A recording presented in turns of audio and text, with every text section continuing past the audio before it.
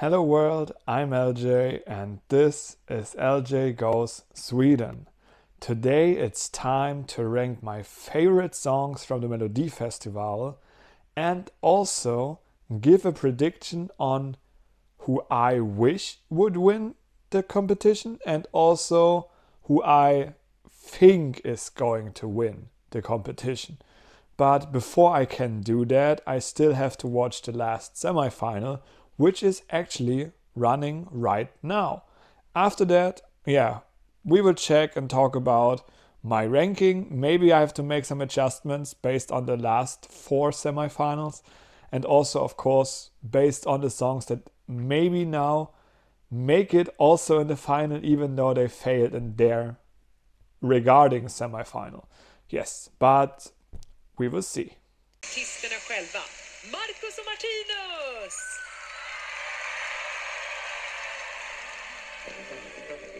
She's unforgettable.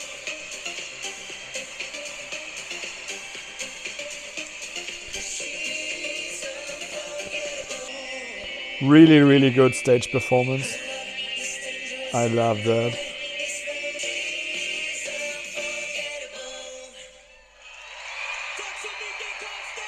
Okay. The end was not what I was expecting.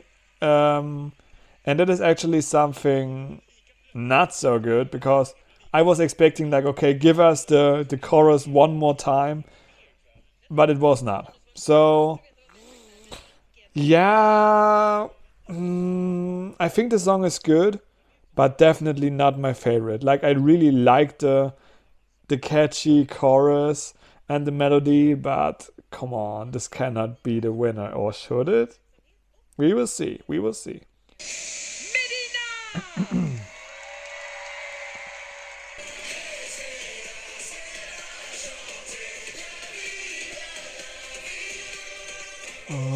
Okay, Sera, Sera.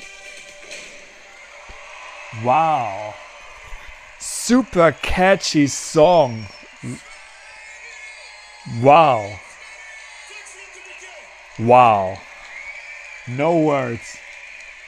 Just such a good song. Första resultat. Artisterna har ju gett allt här på scenen och ni har gett allt med era...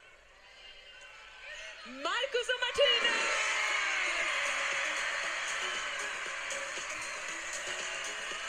Går till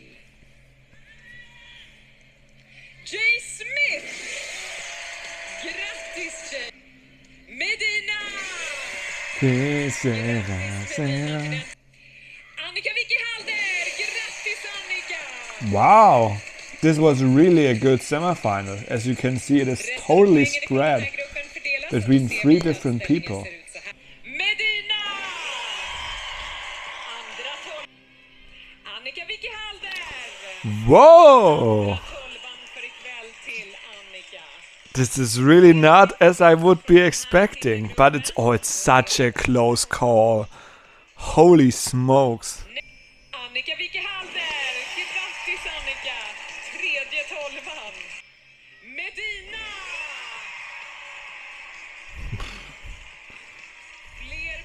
Whoa! The last group and 1 point difference between Medina and Annika Halder.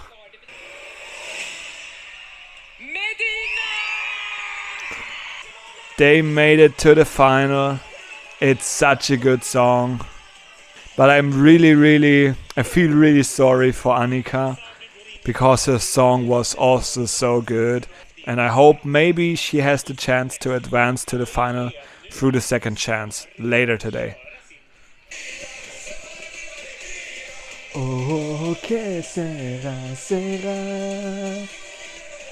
Okay, so now it is time to figure out who are the two people that make it to the final from the second chance. I don't think that's gonna work for Circus X, unfortunately.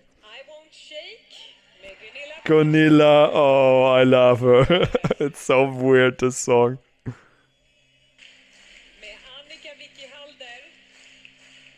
38 poäng. Grattis Annika! Rätt till finalen. Gratis, Annika. You really, really deserve that.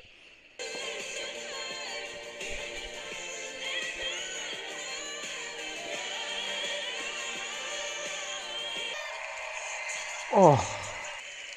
Whew. I'm not crying. No, no. I'm fine. I'm fine. Grattis I'm just Annika emotional. Wickelhalter till den här finalplatsen. Det var Is Fröken Snusk or Jay Smith advancing to the final? alls 124 poäng och det här betyder ju att det What? är Jay Smith som tar den sista. Whoa! What is going on? They have the same points. That's why Jay Smith advanced to the final and not Fröken Snusk.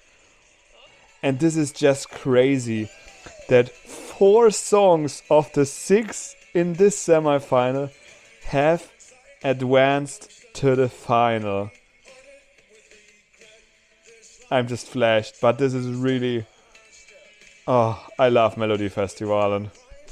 Thank you, Sverige. Thank you, Sweden, sorry. Thank you, Sweden, for delivering such a product which is so much better than everything that Germany can do. Okay, what an evening. I have to calm down because now I have to start thinking about my top 5. Let's say top 5 because in the end, number 1 is the most important, we all know. Before we talk about the top 5, let's talk about the 3 songs that I had in my list or that I wanted to include definitely and that are still worth mentioning. First of all, Jay Smith, this type of country song. It is definitely a very nice song. I will enjoy listening to this when it's on my Spotify playlist. It is the best out of those country-like songs that we had this year in Melodifestivalen. The other one, Norrland, and I even... Oh, Lasse Stefans. Yeah, Lasse Stefans. Not my thing, but Jay Smith, this song was really, really good. Then I have Lisa Ajax or Ajax with Awful Liar. I had her in my top 4 for a long time because this was really a good song in the beginning, but now there were too much other good songs, which is why, Lisa, unfortunately, you are not in my top 5, but still great song. Also, I will be listening to that one, but I don't think it will be as much on my listening routine as Jay Smith, to be honest.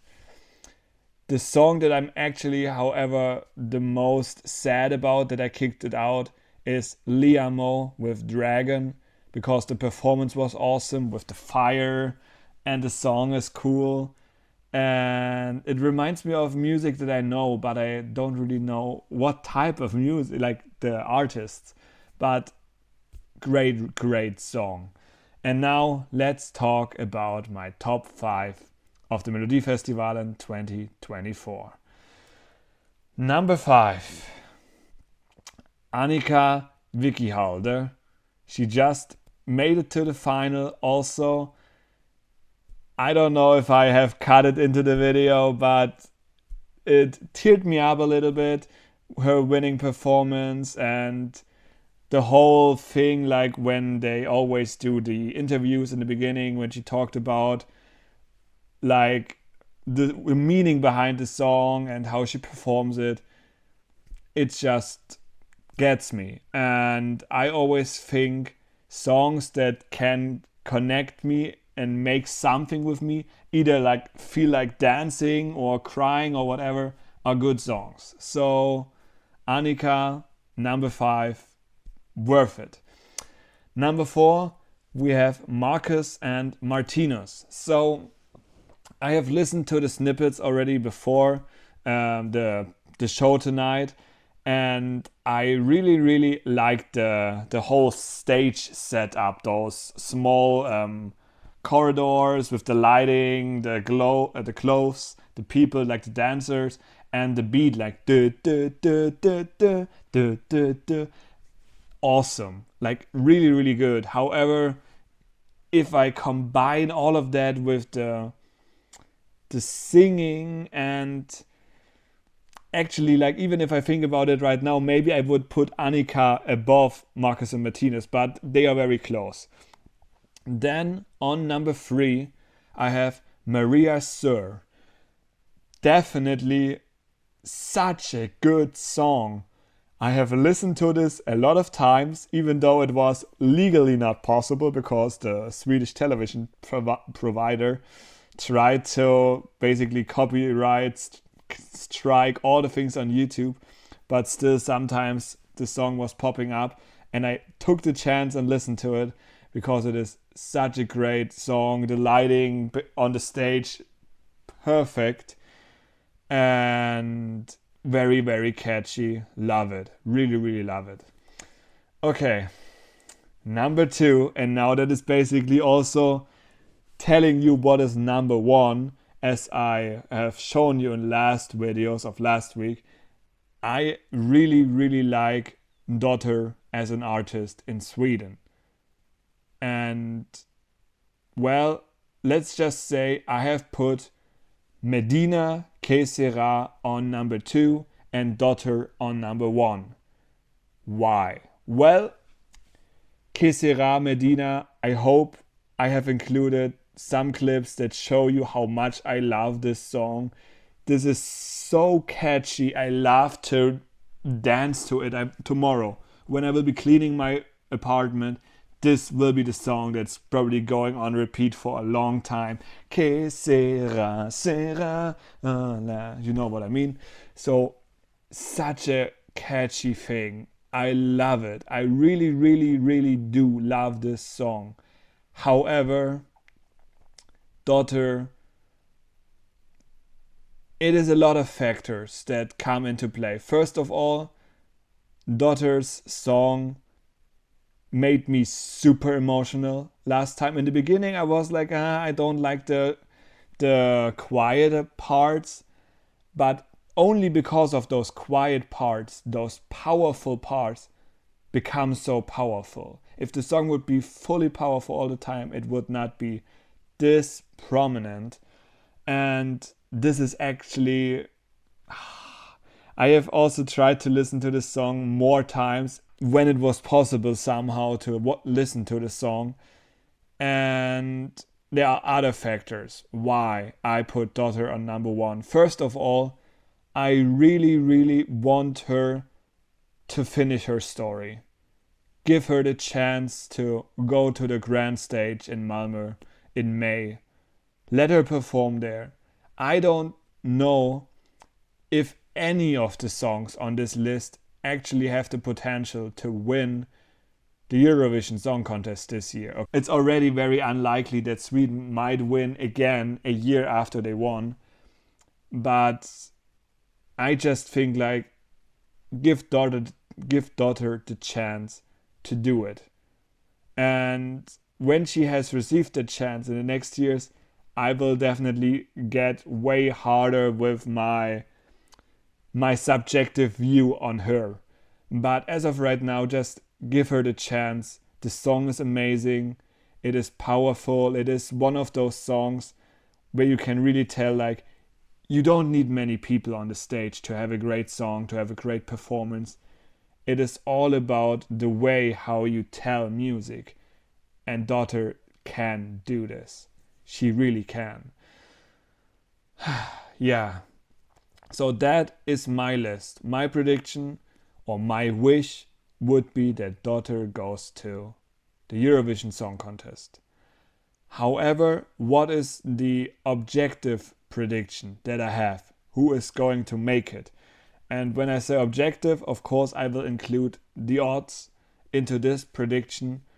And based on, let's just check it right now, because maybe it has updated. The song with a 53% winning chance is Marcus and Martinus, Unforgettable. And like I said, I love the song. I love the staging, everything. And I love the catchy, nice beat that comes in the chorus. However, I don't know. But based on the odds, I would really say it is either Marcus and Martinus or Sera from Medina. So those are my predictions, objective wise. Subjective wise, it would be Daughter and then Sera. So best case, if we now combine objective and subjective, we get Medina, Sera. I would be very, very happy with that. How it will go? Well, we will see that next week when it's time for the Melodifestivalen final in Stockholm. And for this, well, let's see us next week. Have a good one. Bye bye.